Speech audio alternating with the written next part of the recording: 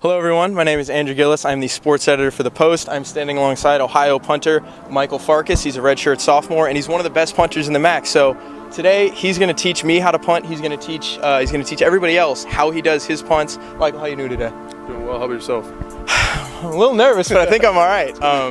So most people, when they see punting, you just see, oh, you catch the ball, you kick it as far as you can, that's the end of the punt. There's a lot more finesse and a lot more nuances that go into the punting position and a punt than most people realize. So today, Michael's going to teach me some of his punts. He's going to teach me 4, and we're going to see how that goes. So you ready? I'm ready. Let's do it. All right, let's do it. So first, Michael's going to teach me how to do a normal punt, just your standard, typical punt. So Michael, take it away. For my normal punt, I kind of grip a little below, leave this top right panel open. Drop it a little outside my quad and just try to get it to drop just like that, a little nose back half spin.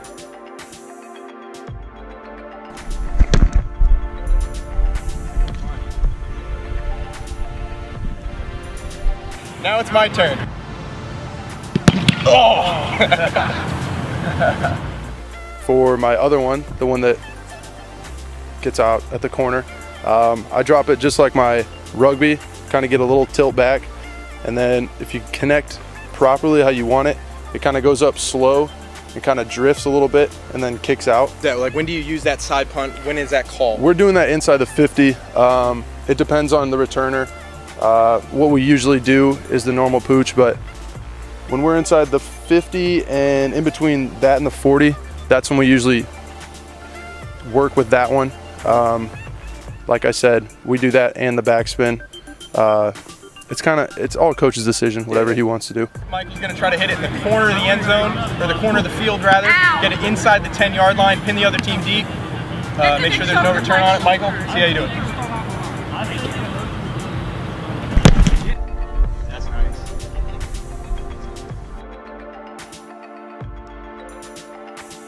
So I'm going to try the coffin corner now. It'll probably end up with me in a coffin, but let's see how it works. Oh, there it is. Backspin. Let me see that. All right, okay.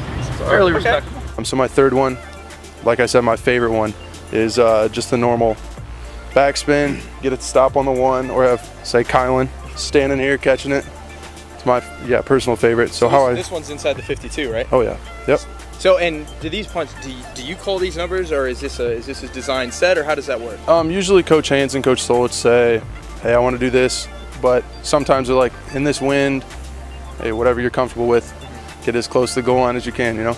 So, like I said, how it was going is I just drop it a little tiny back and just let it fall.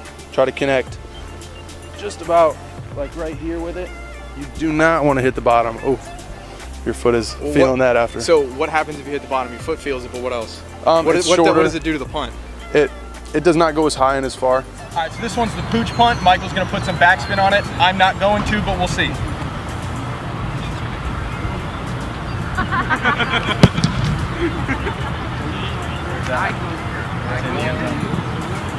Catching it, and I'm shuffling.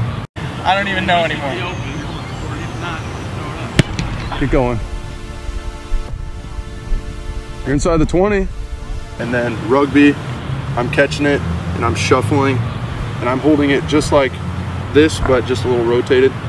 And I'm hitting about right here on the ball. So that's like a third of the way down. Yep, like, right? Yep. We did that against Tennessee last year. Camara was the returner, and you know, very good player. They did not want him to return anything. So luckily, I think he only had 10 return yards last year. Inside the 20.